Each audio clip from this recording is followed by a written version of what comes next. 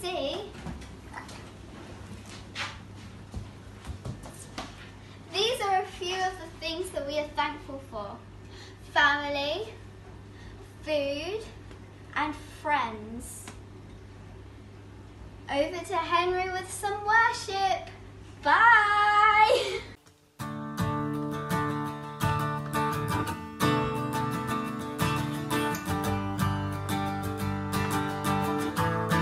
Some are big and tall. Some of us are big and tall. Some of us are very small. Some of us like pink and some like blue. Some of us have curly hair and some of us have specs to wear. But that's because we're different, me and you. God loves everyone He's made.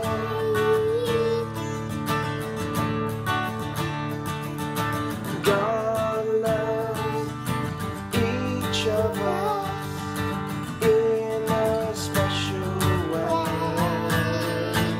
And that's you and you and you and you and you and you and you and you.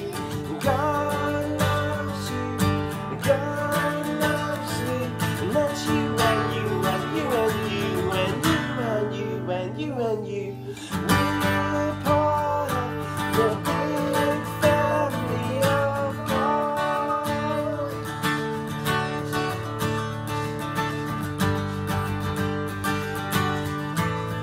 Some of us like reading books. Some of us like reading books. Some of us like feeding ducks. And all of us have different families. Ready to get loud? And some of us are very loud. Some of us don't make a sound. And that's because we're different, you and me. God loves everyone He's made.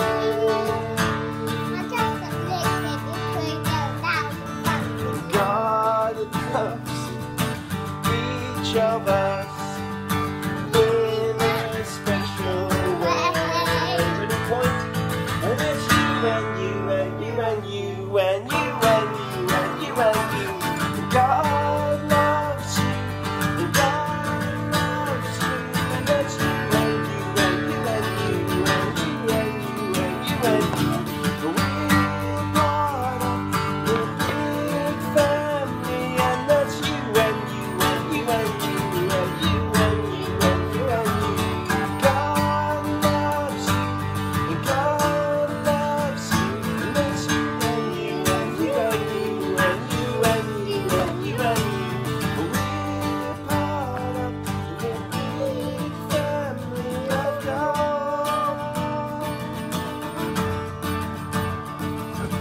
We're part of the big family of God.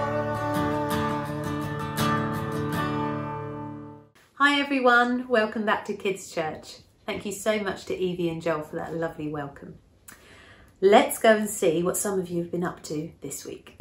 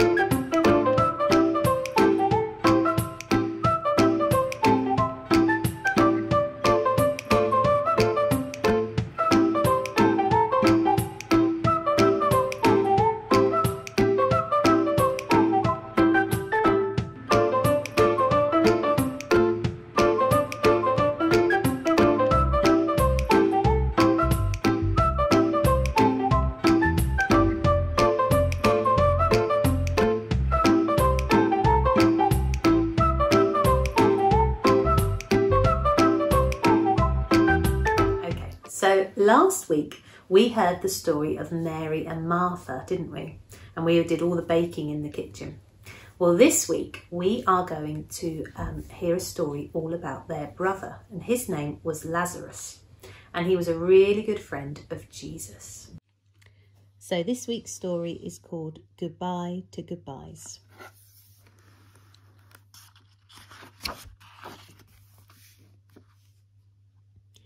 In the little town of Bethany, there lived a man named Lazarus. He had 2 sisters, Mary and Martha. Martha loved to throw a party. Mary loved to sit and listen. Lazarus loved his 2 sisters, and they were all friends with a man named Jesus. But one day, Lazarus got sick. He went to bed sick, and he woke up sick. Martha and Mary looked after him, but Lazarus got worse and worse. "I know," said Martha. "I will tell our friend Jesus. He can help." Martha thought about all Jesus had done. He made the blind people see. He made the deaf people hear. He made people who had been sick walk, jump, run, and leap for joy. He could make Lazarus well. So she and Mary sent a message to Jesus. "Lord Jesus, our brother Lazarus, the friend that you love, is sick. Come quickly." It took 2 days for Martha's message to reach Jesus.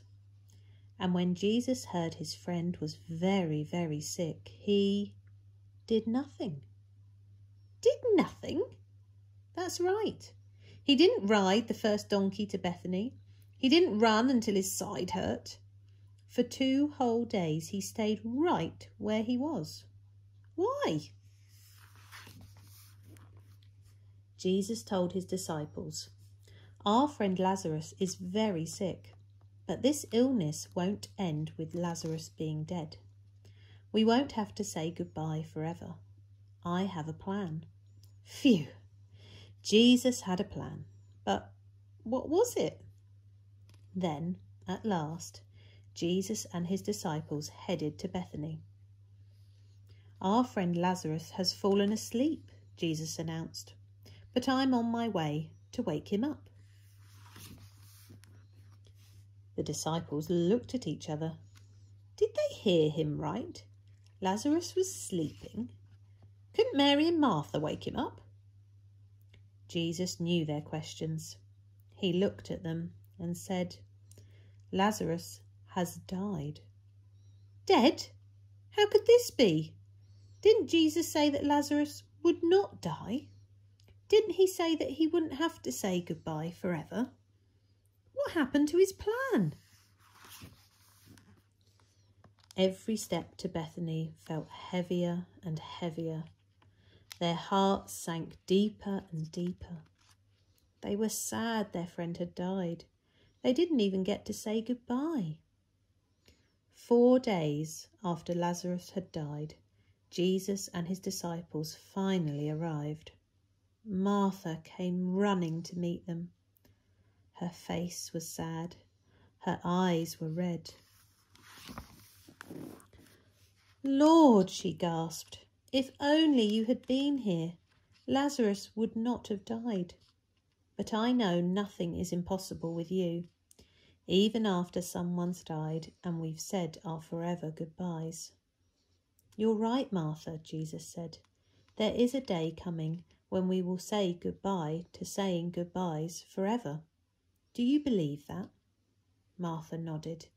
"Yes, I believe in you, Jesus. I know you are the Son of God, and I know you always do what you promise. You will end all our goodbyes forever." Martha went and fetched Mary. Mary was so sad. The brother she loved was gone. She would never hug him again. She would never eat with him again. She would never see his face again. Jesus saw her tears, and then it happened. His heart broke. He knew what he was about to do. He knew Lazarus's goodbye wasn't forever, but his heart broke for his friends. When they reached Lazarus's tomb, Jesus cried too. They cried and cried and cried. because they'd had to say a forever goodbye. But then Jesus stopped crying and said, "Take away the stone." Martha told him there might be a horrible smell. Jesus said, "You need to believe me." So they took away the stone. Then he yelled like a lion's mighty roar, "Lazarus, come out!" And he did. There he is. Jesus kept his word. Lazarus being sick didn't end with him being dead. It ended with him alive even after he died, after they'd had to say goodbye. Mary, Martha, Lazarus and Jesus were together again. Martha threw a party. Mary laughed and listened. Lazarus was glad to be alive. But then the time came for Jesus to say goodbye. He hugged the friends that he loved and said, "Goodbye for now, but not forever." Jesus had to go to Jerusalem, where he would be the one to say goodbye and die, and then, like Lazarus, walk out of the tomb alive. And after that, Jesus said goodbye again, because he was going back to heaven. It was sad for Jesus' friends to say goodbye, but they would see him again in the land that lay after their dying, in the land where there are no more goodbyes, not ever. We all have to say goodbye sometimes. Some of them are short goodbyes, some of them are long. Sometimes a friend of Jesus who we love gets sick and we're sad. Sometimes because they die, we have to say goodbye. It feels like a forever goodbye. Jesus knows it is sad to say goodbye. So Jesus came to end goodbyes. And one day, Jesus and all his friends will say goodbye to goodbyes forever. So you know what's coming up next, don't you? It's the bit that we all enjoy, this week's joke. Let's go and hear it.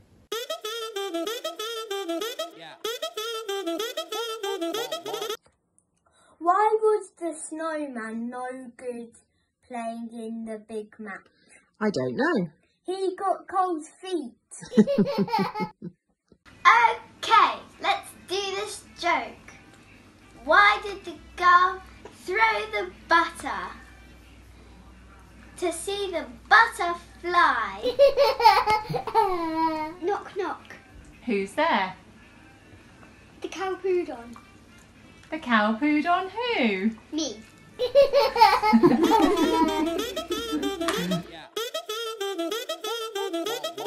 Okay, everyone. So this week we've done the story of Lazarus, haven't we? And he was Jesus's friend. So for our craft this week, I've got my two helpers and we are going to make friendship bracelets. And what I thought you could do is make a bracelet and you could give it to one of your friends. So what you need is some wool. Now we've got lots of different colours and we've chosen, you need 3 pieces and they all need to be different colours. So you can choose whatever you've got at home.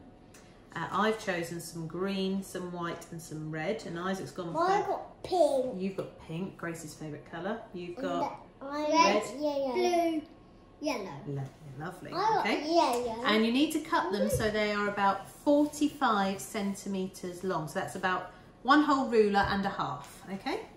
And when you've got them, you need to tie them in a knot at one end. Mine isn't. Okay, so we'll show you how to do that.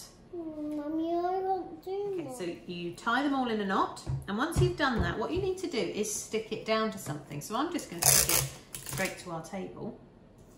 Okay, but you could stick it on a piece of card or piece of paper, and that's just to hold it in place while you do the twisting. So once it's stuck down, then you get the end and you're going to twist it round and round and round and round, and you have to keep going for ages and ages. Okay, so once you've twisted and twisted and twisted, what you can do is put some beads on. If you haven't got any, that's fine, because you can do it without, but we're going to put some beads on now and we'll show you what that looks like in a second. So now that you've got your beads on, and it needs to be twisted really, really tight, what you do is you fold it in half. So you take the other half up here, and then it's going to wiggle, wiggle, wiggle all together. It's all going to get, you might want to straighten it out a little bit. It's hot. Ready? Okay, and then what you need to do is get your two ends and tie them in a knot. And then what you can do is at one end you find the little hole,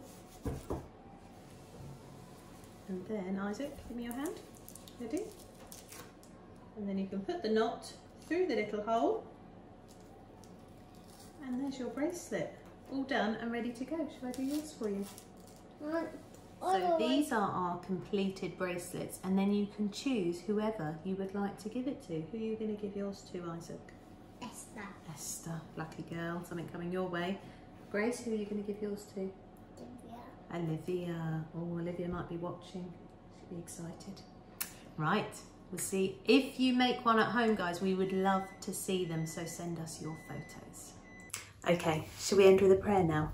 You can close your eyes if you like. Father God, thank you for our friends. Help us, Lord, to be good friends with others. Help us to listen to our friends and to help them, Lord. And especially, Lord, if they don't know you, help us to tell our friends all about you, Lord. Help us to explain how wonderful and loving you are. Amen. Right, let's go back to Henry for some more worship.